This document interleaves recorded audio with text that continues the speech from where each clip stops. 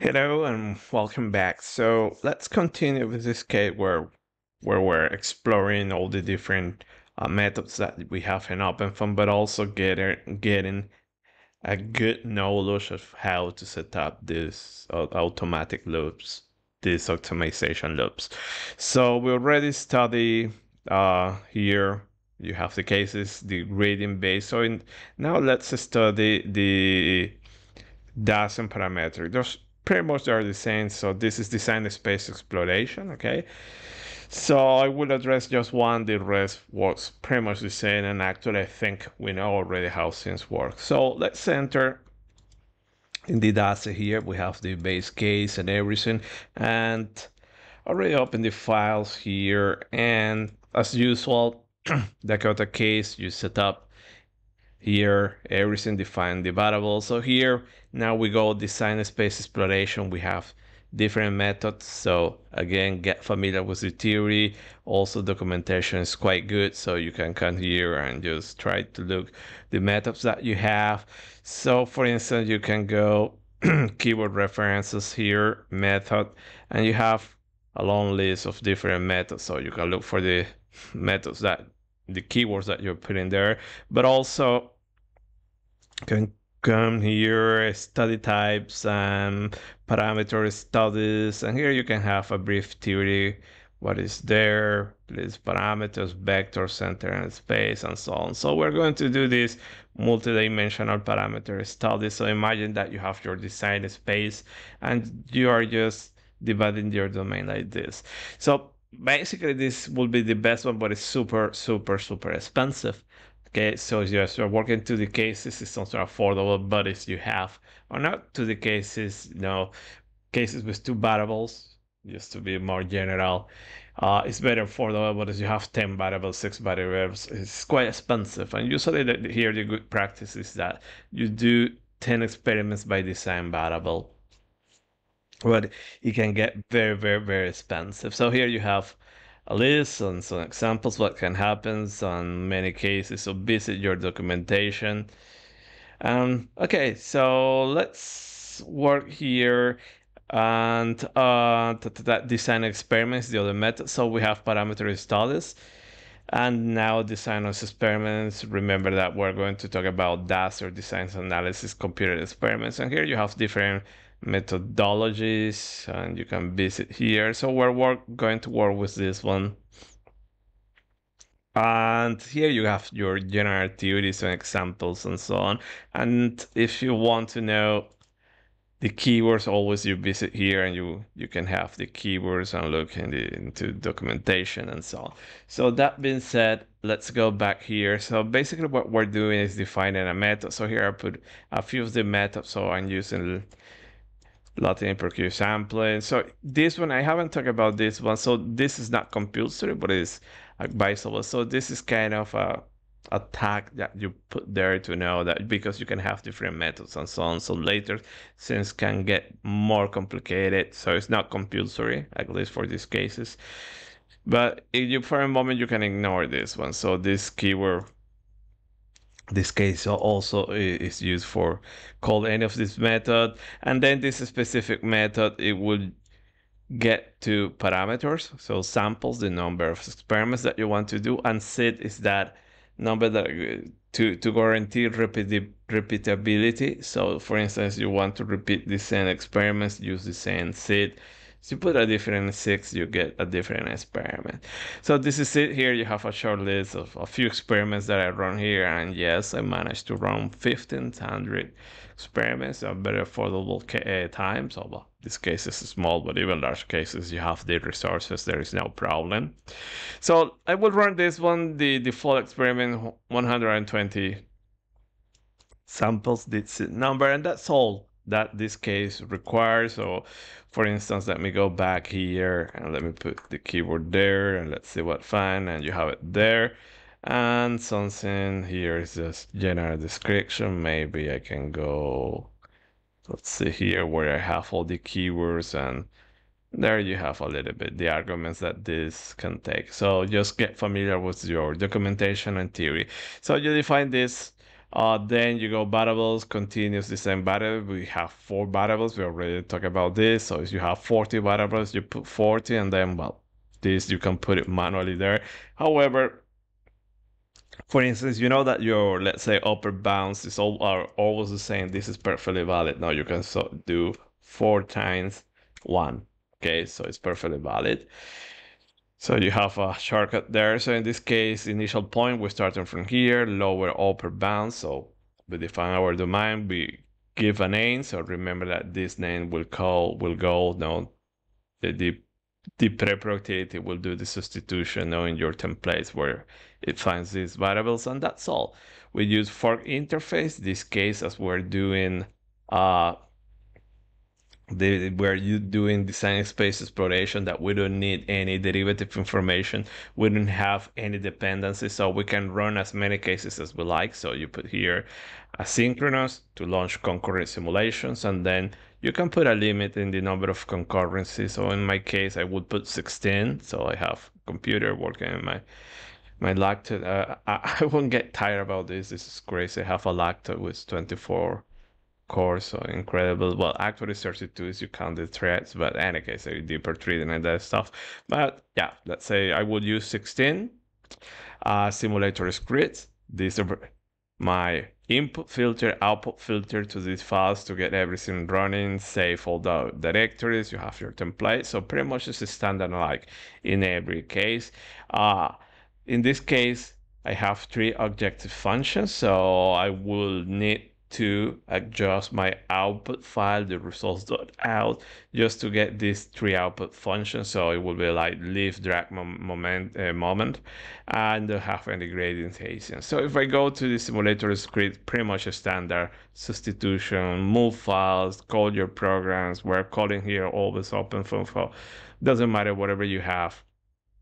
Put your commands there. Here we're using Salome, that is using geometry, doing the geometry meshing. And when I come here is where we have the post-processing. So the previous cases was just 1 output. Now we have 3 output. So look at that, nothing changed now. So I'm using, in this case, bash scripting. This specific program, you can use whatever you want. Once you feel comfortable with MATLAB, and if you have it in your computer, put it there and it will run. So it's up to you. I feel very comfortable with these utilities, and you are not adding any extra overhead, so it works. And as it works, I don't see any need to fix something that is already working, that is not broke. So here we compute the average. So for the first quantity, second, third quantity, so it will be like, if I will recall, okay, this notation that I use here is leaf, drag, moment. You move this information into $2. Remember, $2 is the results.out, and the rest is just moving files and stuff like that, and creating some decoy file and so on. So here I have my failure capturing. So if that file in some point is empty, it will just stop. So this is my way to do it. I already talked the previous video about that simulation failure capturing and restart. So it will be up to you, but it is very desirable that you have something that is fault tolerant. So Dakota, the newest version, have that implemented, but also you can put your own scripts there.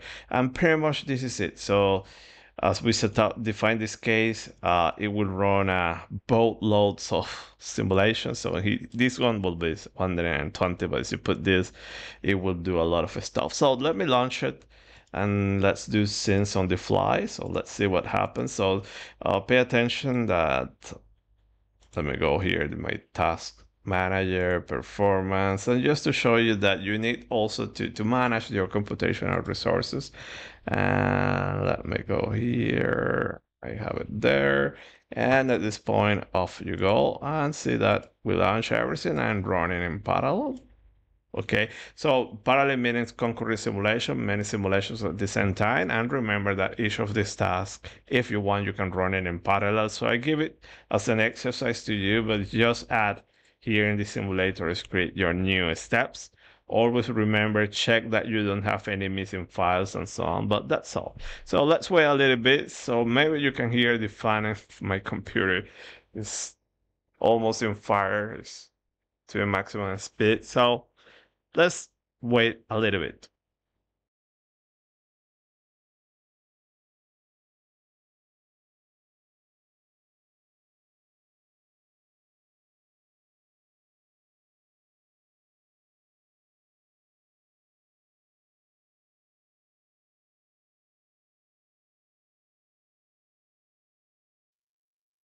Okay, that's it. Back here, so look at that, everything run in parallel. I was using 16 processors, but it's up to you depending on your resources. And my desktop computer, I have 128, so I can put it there. And for instance, this case is just one iteration. You can have everything. So this is the coolest stuff about now managing all your resources and having good computers and using Dakota, that everything now can be orchestrated and it will take care about that. So you can have a lot of iterations, in relative future short times. So let's check here what we have. Our output is pretty much the same. So remember, all this work deals with saving that trace. Be careful also that that can take a lot of space in your hard drive. So also not only knowing the processors, but also the storage. That is one of the problems that we're going to have in the future. And recall the 2030 vision. There are many things there, but there is something that they miss there, and actually, I don't recall is they put it. That is storage. Storage, it is a problem. So, any case, so as you look into any folder, remember that basically what we're doing is following these instructions that you have in your script. So pretty much moving files and so on. So see that you have your pattern scenes, results out. In this case, I didn't erase these files. No, this is when I was doing manipulation and so on. So you have all that information there, and pretty much you are done. So where we're going with this is that what is interesting is that you will have all this data, a lot of information. Now, so from here you can already extract knowledge. You can now identify trends and so on. So as you go here, table out, you have all that information here. But what is interesting that besides that, now getting that statistical knowledge, identifying trends and so on, this data that you see that is tidy data, is labeled data, ordered data, and other. Everything's perfectly labeled. It can be used now for machine learning, artificial intelligence, or surrogate models. That is tough, and later we're going to talk about that. So look at that. You take just these columns and then your objective function, and you can do whatever you want. Or you can construct your models, your neural networks, or use any other methods. So I will show you now how to use XGBoost, but everything, as you can see, depends in this data. So if this data is ordered, there is nothing strange, and it's reliable, your models will be good. So basically, everything resource, your models are as good as this data that you're doing, that you are using. So to be honest here, this data set that we have here is not big enough to construct a good and accurate model.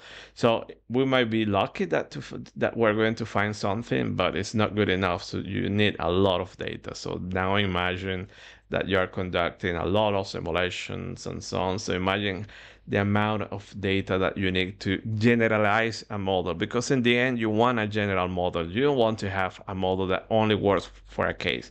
So for instance, if I construct my model that only works in this case, pretty much is useless. Now how many applications do I have like this? So you want to have something very general, so that needs a lot of data. So coming back to this text to image models and that stuff that is very popular now, those models are training with billions of data of images and label data, so you get an idea that they work very well or not so well, because sometimes you put something in your prompt and get strange results, but you have an incredible amount of data. Now imagine that you want to convert that now to something similar, that with the images in CFD is a lot of work that you have there. But in any case, I don't want to keep talking about that. So this is it. You have our data there, and now we can use it. And pretty much that what I just did here, you have it in parametrical. Okay, parametrical is pretty much the same. So let me open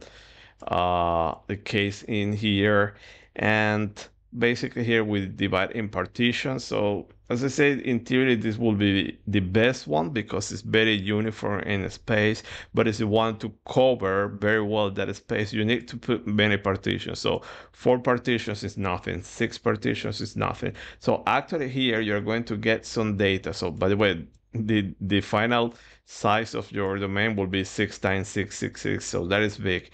But it is leaving a lot of holes, empty space in your domain space, so it's not very good. So to get something, let's say, moderately accurate, you need to put something like 60, 60, 60, and well, you know that that's big. So we go into the order now, talking about now turbulence like Kolmogorov scales, and to resolve those scales, you need to be to the qubit of the Reynolds number, stuff like that you will get here. So it's really prohibitive. And pretty much the same, nothing changed, just define your problem, and that's it. So to point out that in this cases here, you enter and say that I'm putting already a solution. So this one was computed using Dakota, this version 619 OpenFOAM element. So here you have the output. So as you open those files, you will see that you have all the experiments. So with this data, you can use it to do whatever you want, or just compare with whatever you're doing. So see that this is a perfectly spaced data, fantastic, but you are leaving many holes. See that between this and this, there is a huge hole. So that's the problem with this, that if you want to have something cover well, not your design space, it will be really expensive. Pretty much also the same you are going to have in DACE. Here is you enter here, DACE, you have different solutions. Already I said that I put this one 3500, so this is a big data set. And just to show you, for instance, 600. Okay, let me open this end. And what you're going to see here, very different from the previous ones. You recall there were big holes, empty areas. So as you open here, see that it's more uniform sampling. So it's trying to, at a low cost, cover the maximum of your design space. So this is the advantage of using this kind of experiment. So in the end, it will be up to you what you want to do and your resources. Finally, to end here, that you have all this data, and remember that later this is going to be used here with machine learning, XGBoost, but also surrogate-based optimization. And by the way, I cannot guarantee that the solution will be a good solution, because everything depends on the dimension of the data set, but I'm going to give you the guidelines how to set up SIMs. So here you can do also some exploratory data analysis, and here you have some scripts. So let's open one to just to show you what you are going to find there. But basically, well, I have here some.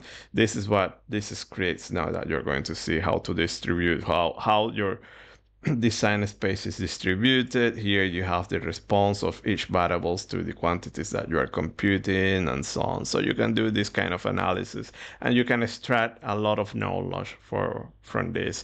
So there I put a script how to do that, and you have a guideline. So I use Python for all this stuff, and let's see, let me open just to show you a little bit, but you can use any program. R is really good also, but well, I'm super familiar at this point with Python. So where I was with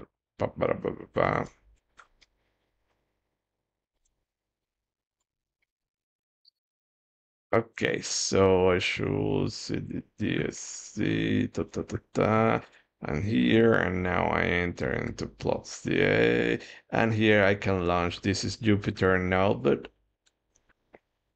You need to install. Okay, by the way, I need to launch Anaconda. Okay, and I enter my environment, Jupyter Notebook. And there you go. I enter into my notebook, open this one, and this is going to access now that file, and then you can do your exploratory data analysis and so on. So let me run everything just to show you this script, which by the way, also I need to update this. And well, somebody from the community wants to help and he give me something updated or new options to plot. But anyways, read the file. You can do your descriptive statistics here. You can start to gain some knowledge. Okay, you can have mean values, standard variation, variance, covariance, and so on, skewness, kurtosis. So this is the statistical part and can give you a lot of information, much more than you can get using a grading method. Okay, so grading methods are bias towards the optimal solution. This is a general sampling. So not only you might be able to get that optimal solution, you can get more information what is happening in your design space. So here we have some linear regression of that data. Then these plots, I really like this plot. This is the scatter matrix plot, and you put everything here. So here you have a script. So probably I tend to overcomplicate things. In any case, so here you have the distribution, your points in space, so you can get an idea. The multidimensional case, everything will be spaced uniformly. So here is more random, trying to cover everything at a low cost. Here is how everything is distributed, how this variable is distributed. So you want to have something very uniform to guarantee that you have a uniform sampling and it's not weighted towards one extreme or one value. Then this is the response of the objective function to the design variable. And this is what is interesting. I mentioned that you can identify trends here. So for instance, you can see that there is a strong dependence, nonlinear dependence in this variable. So this variable, this, and this one, and this one, they're very important in your problem. You can see that they have a strong dependence.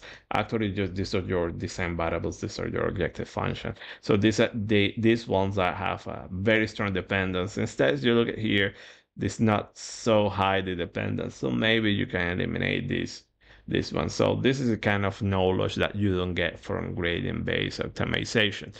Keep reading correlations and so on. So it's an interesting way to look at data. I really like this. Then this is fantastic. Now the box plots that I use very often just to identify outliers. I already mentioned that sometimes the outliers are those quantities that it can tell you a lot. So in this case, I have one outlier. Then you can investigate what is the reason why do you have that outlier and so on.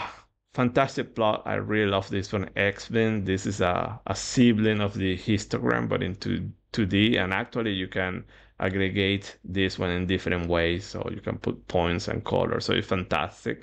But you need to understand a little bit how to read this data. But it's beautiful. I really like it. So different ways I put here histograms, more histograms, and correlations. And this correlation basically will be your model. Okay, so you have here your global quantity or whatever you measure, and you can predict what is happening. And here probably you can get the better idea that the model will be as good as this data. So for instance, you have an outlier that is super far here. That outlier, it will have an influence in this curve, and that curve will be biased. So you will need to clean out your data or investigate is that outlier is a true outlier or a bad measurements.